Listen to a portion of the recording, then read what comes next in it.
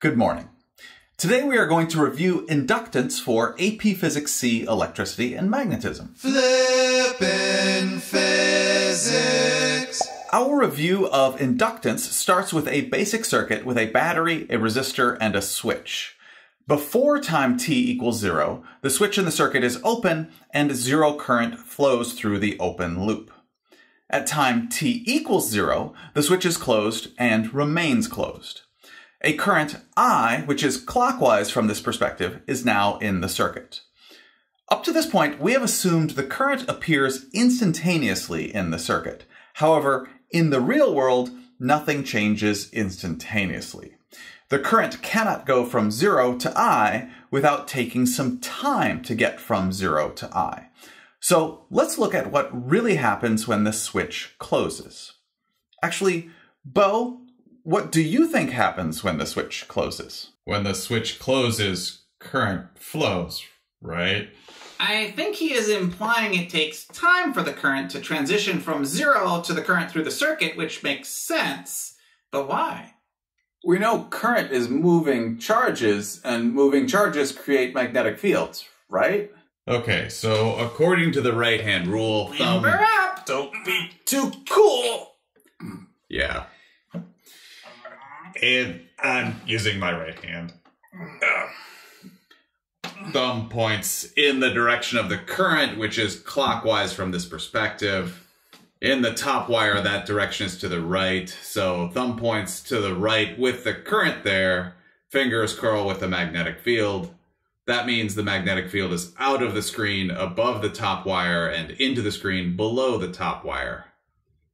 Actually, if you look at all the wires, that means the magnetic field created by the current in the loop is out of the screen outside the loop and into the screen inside the loop. But why does that matter? Remember, Faraday's law states that an induced EMF is created when magnetic flux changes. Oh, right. The induced EMF equals the negative of the number of loops times the derivative of the magnetic flux through one loop with respect to time. And before the switch is closed, there is zero current in the circuit, so zero magnetic flux through the loop. And after the switch is closed, the current in the circuit has created magnetic flux through the loop. So there must be an induced EMF in the circuit caused by the change in the magnetic flux through the circuit loop. There absolutely is. And now, Billy, please use Lenz's law to determine the direction of the induced current that would go along with that induced EMF. Use Lenz's law to determine the direction the induced current would be in the loop. Well, initially there is zero magnetic flux through the circuit loop. Finally, there is a magnetic field which is into the screen inside the loop. Therefore, the magnetic flux is increasing. Good point, Billy. Please remember, only the magnetic field which passes through the inside of the loop causes magnetic flux through the loop. Lenz's law states that an induced magnetic field is created to counteract the change in magnetic flux. Therefore, the induced magnetic field is out of the screen. Using the alternate right-hand rule, looking at the wire on the left, fingers curl out of the screen inside the loop. That means an induced current would be down in the wire on the left, so an induced current would be counterclockwise in the loop from this perspective. Okay, so this is why the current in the circuit does not instantly change from 0 to I. The current in the circuit takes time to transition from 0 to I because the circuit itself opposes the change in current. Exactly, Billy. Closing the switch causes a change in the magnetic flux in the circuit loop. That changing magnetic flux induces an EMF in the circuit, which is opposite the direction of the electric potential difference across the battery. And the induced current, which would be in the circuit caused by this change in magnetic flux, would be opposite in direction to the current in the circuit caused by the battery. The effect of this is that it slows down the change in the current from 0 to I. This opposition of a circuit to a change in current in that same circuit is called self-inductance. The more general concept of the opposition to a change in current in a conductor is called inductance. So inductance is the opposition of a conductor to its change in current, and self-inductance is the opposition of a circuit to its own change in current. Hey, I usually repeat what Mr. P says. Yeah. But you were too slow. That's not fair. All right. To get to the equation for inductance, we need to return to the simple circuit example and the basic concept of Faraday's law. Induced EMF is proportional to change in magnetic flux with respect to time. The magnitude of magnetic flux equals the magnetic field times the area of a loop times the cosine of the angle between the direction of the magnetic field and the direction of the loop area. Assuming the area and angle are not changing with respect to time, which is a reasonable assumption for a circuit, the induced EMF is proportional to the change in the magnetic field with respect to time. An example of a magnetic field around a current-carrying wire is the one which surrounds an infinitely long current-carrying wire, which we derived previously. That magnetic field equals the magnetic permeability of free space times current, all divided by the quantity 2 pi times A, where A is the straight line distance perpendicular out from the wire to the location of the magnetic field. For a specific location, everything in that equation, with the exception of current, is constant. This means the induced EMF in a conductor is proportional to change in current in the conductor with respect to time. So, I've been able to show that inductance, in general, is proportional to the time rate of change of current in a conductor. This brings us to the equation for the inductance of an inductor. An inductor is a circuit element with a known inductance. The equation for the inductance of an inductor is the induced EMF of an inductor equals the negative of the inductance of the inductor, capital L, times the derivative of current with respect to time. The simplest version of an inductor is a small ideal solenoid. Because a solenoid is in the shape of a coil, the symbol for an inductor looks like the coils of a miniature solenoid. Bobby, please determine the units for inductance. The units for inductance. Well, first we need to rearrange that equation to solve for inductance. Inductance equals the negative of the induced EMF over the derivative of current with respect to time. The units for inductance then are volts divided by amps per second. So inductance is in volts seconds per amp. Yep. And the special name for those are henries, capital H. The symbol for inductance is capital L, and the units for inductance are capital H for henries. Who's repeating Mr. P now? I am. Yeah. Okay. At this point, I want to take a moment to make sure we specifically identify the differences between resistance, resistors, resistivity, inductance, self-inductance, and inductors. Billy, start by talking about the differences between resistance, resistors, and resistivity. Well, resistance is an opposition to current, and it equals electric potential difference divided by current. That means resistance is a concept. The units for resistance are ohms, and the symbol for ohms is a capital omega, which looks like an upside-down horseshoe. And we often assume the resistance of a circuit is zero because we generally assume all wires have zero resistance. On the other hand, a resistor is a circuit element with a specific resistance. That means a resistor is a physical object, unlike resistance, which is a concept. Capital R is the variable we use for the resistance of a resistor. A resistor is made out of a material which has a material property called resistivity. Resistivity, lowercase rho, equals resistance times cross-sectional area, all divided by resistor length. The units for the material property resistivity are ohm meters. The symbol for a resistor is often a zigzag wire shape. A resistor can be added to a circuit to change the resistance of the circuit. Actually, we could even add a resistor to a circuit diagram to model the resistance of the circuit itself. Would that be called self-resistance? Like self-inductance? Interesting question, Billy. As far as I know, there is no such term as self-resistance for the resistance of a circuit itself. Maybe there should be. Bo, please talk about inductance, self-inductance, and inductors. Sure.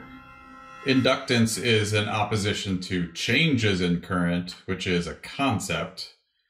Inductance equals the negative of the induced EMF over the time rate of change of current. The units for inductance are henries, capital H. The opposition of a circuit to the change in the current in that circuit is called self-inductance, which again is a concept. The self-inductance of a circuit is often assumed to be 0. An inductor is a circuit element which is with a specific inductance, which makes an inductor a physical object. Capital L is the inductance of an inductor, named in honor of Lentz.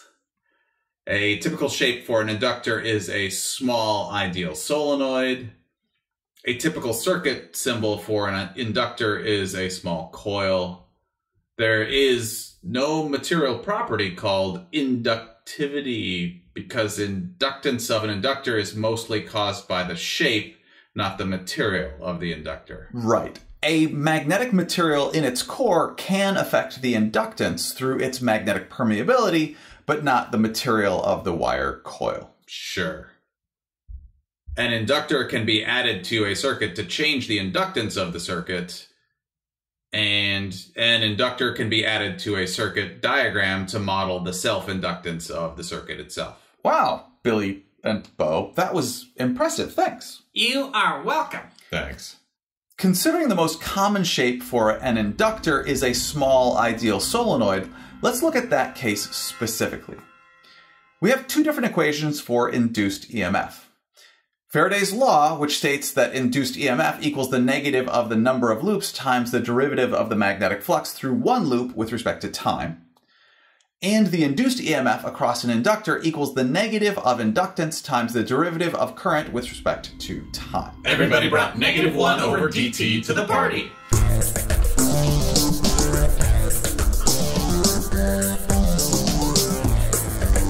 Everybody brought mass. Recall that capital N is the total number of loops or coils in the solenoid-shaped inductor. Now we can take the integral of both sides. Both the total number of loops and the inductance of the inductor are constants and can be taken out from their integrals. The limits of both of these are from 0 to their final variables of magnetic flux and current. The integral of 1 with respect to magnetic flux is just magnetic flux, and the integral of 1 with respect to current is just current. We can solve that for the inductance of a solenoid, and we can substitute in the equation for the magnitude of magnetic flux, which equals magnetic field times loop area times the cosine of the angle between the direction of the magnetic field and the loop area. In an ideal solenoid, the angle between the magnetic field and the loop area vector is always 0 degrees. We now have that the inductance of a solenoid equals the magnetic field times the quantity, number of loops times cross-sectional area divided by current. Bobby, what is the equation we derived in a previous lesson for the magnetic field inside an ideal solenoid? The magnetic field inside an ideal solenoid equals the magnetic permeability of free space times the turn density times the current through the solenoid. And turn density equals uppercase N, the number of loops, divided by some sort of curly symbol. What's that? That is a curly L, and it stands for the length of the Amperian loop, or rectangle, we use to determine the magnetic field. And actually, capital N is defined as the number of loops inside the Amperian loop. If we make the size of the Amperian rectangle cover the whole length of the solenoid, then capital N is the total number of loops in the solenoid, just like we defined capital N earlier. And curly L is the length of the whole ideal solenoid, so rather than curly L, let's use capital L. That is not the best idea. Oh, yeah. Capital L means inductance. Let's leave it as the curly L. However, we know it is the length of the whole solenoid. Right, and let's not confuse that with capital L for a resistor, which is the length of the resistor. We're kind of terrible with symbols. Yeah. Going back to the equation for the inductance of a solenoid, we can substitute the equation for the magnetic field inside an ideal solenoid into that. Current inside the solenoid cancels out, And we get that the inductance of an ideal solenoid equals the magnetic permeability of free space times the square of the number of turns times cross-sectional area, all divided by the length of the solenoid. Nice. Well done. Let's take a moment to recognize what determines the inductance of an ideal solenoid. Number of turns, cross-sectional area, solenoid length, and the magnetic permeability of the space or core material inside the solenoid. For an ideal solenoid with nothing inside it, that equals the magnetic permeability of free space. When the solenoid has a material in its core, like iron, mu naught is replaced with mu, the magnetic permeability of the core material. Oh, wait a second. Inductance does not depend on the current through the solenoid? Nope. Resistance does not depend on current either. You know what, that actually does make sense. The geometry of a solenoid does not depend on the current going through it, so its inductance should not depend on current either. Yep. All right. Next, let's derive the equation for the energy stored in the magnetic field generated in an inductor as charge moves through the inductor. To do that, we need to discuss the basics of an LR circuit. This LR circuit is a circuit with an inductor, a resistor, a battery, and a switch. Initially, when time t is less than 0, the switch is open. At time t equals 0, the switch is closed and stays closed. The current increases from 0 to some steady state current, capital I. We're not going to derive the time-dependent equations for LR circuits today. We will do that in future lessons. Billy, for time t is greater than or equal to 0, please apply Kirchhoff's loop rule starting in the lower left-hand corner. Absolutely. So the switch has been closed. Kirchhoff's loop rule states that the electric potential difference around a closed loop equals 0. Moving clockwise around the circuit from this perspective, first we get to the battery and we add the EMF of the battery because the electric potential goes up when going from the negative to the positive terminals of the battery. The battery is adding electric potential energy to the circuit. We subtract the electric potential difference across the inductor because, as you said, electric potential energy will be stored in the magnetic field of the inductor, and therefore the electric potential will go down in the direction of the current in the circuit. We also subtract the electric potential difference across the resistor in the direction of the current in the circuit because the resistor converts electric potential energy to heat and sometimes sound and light. And please substitute in equations for the electric potential differences across the inductor and the resistor. Okay. For the inductor, the induced EMF equals negative inductance times the time rate of change of current.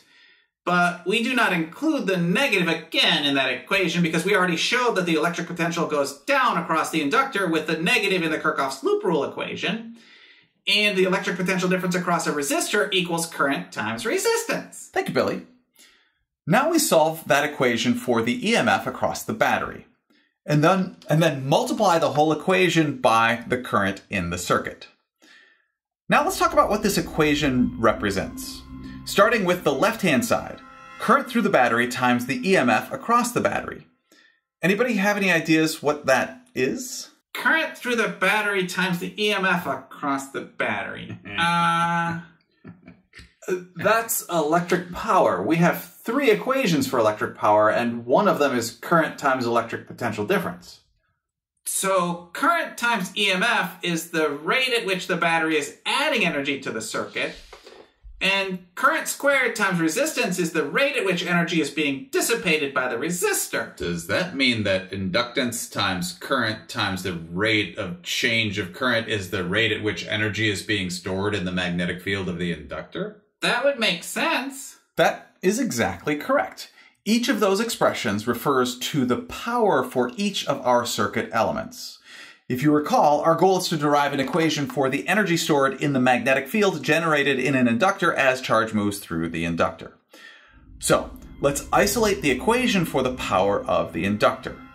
Power equals inductance times current times the derivative of current with respect to time. Recall that power is the derivative of energy with respect to time. Everybody brought the inverse of dt to the party.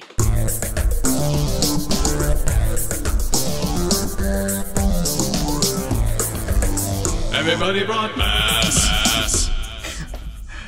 Bo, from here, please derive the equation for the energy stored in the magnetic field generated in an inductor by the charges moving through the inductor. Sure. Well, we can take the integral of both sides. The limits of both integrals start at 0 and end at their final variables of energy stored in the inductor and current. The integral of 1 with respect to energy is just the energy stored in the inductor. On the right-hand side, inductance of the inductor is constant, so that can be taken out from the integral. The integral of current with respect to current is current squared over 2. Considering the limits go from 0 to current in the inductor, the energy stored in the magnetic field in an inductor equals 1/2 times inductance times the square of the current in the inductor. Thank you, Bo. We just derived an equation for the energy stored in the magnetic field generated in an inductor as charges move through the inductor. Please realize that energy is only present when current is passing through the inductor. This is because the magnetic field generated in the inductor is due to the charges moving through the inductor. If the charges are not moving, there is no magnetic field in the inductor. Realize this is different from how a capacitor functions. The energy stored in a capacitor is stored in the electric field of the capacitor. We have 3 equivalent equations for that. Billy, what are they? The energy stored in a capacitor equals charge squared divided by 2 times capacitance, 1/2 capacitance times electric potential difference squared, and 1/2 charge times electric potential difference. And that is different from an inductor because the energy stored in a capacitor can remain when a capacitor is disconnected from a circuit because the charges can remain separated on the plates of the capacitor, which would maintain the electric field between the plates of the capacitor even when it is disconnected from a circuit. But the magnetic field in an inductor is not there when there is no current passing through the inductor. Exactly. Thanks. And thank you for learning with me today. I enjoy learning with you.